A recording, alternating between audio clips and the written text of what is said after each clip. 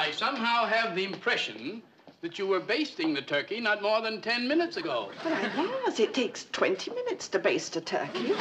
Why should it take so long? It's the size of the spoon, Herbert. Hazel said I must use a teaspoon. Now, if you'll hand it to me, I'll get started.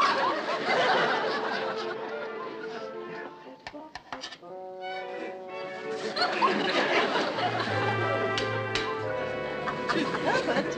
Yes, Harriet? You seem to be having some difficulty with your egg. Yes, it's resisting me. Dear, I'm so sorry. This is the first time I've ever boiled an egg, and I did so want it to turn out well. What method did you follow? I seem to recall that Hazel said something about the longer you boil anything, the more tender it gets. So working on that principle with the egg, I left it in boiling water for about an hour. I wonder if I should get my goggles. Oh, I don't think you should race her, but let's ride slowly and enjoy it. Very well, my dear. Ready? Ready? Then let's be off.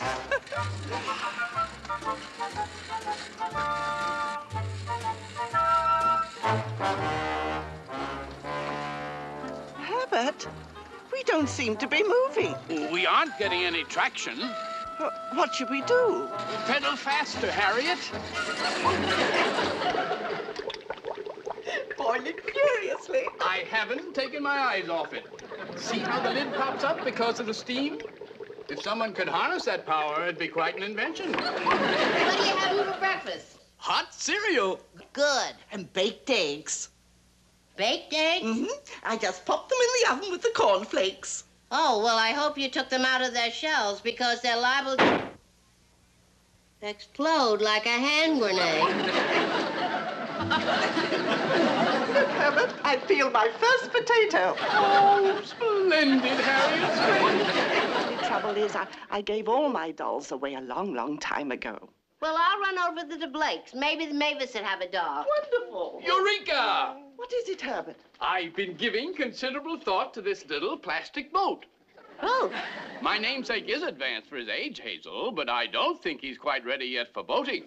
Oh, I think that's safe to say, Mr. Johnson.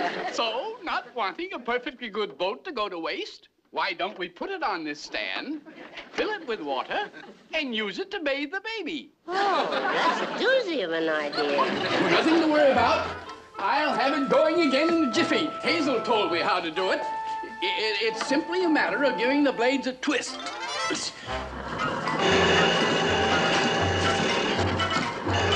Say, this thing's got quite a grip. Oh, for Pete's sake, what's going on here? Look what I've done, Harriet. I've made a whisk broom. Oh, Herbert, how clever of you. Thank you, my dear.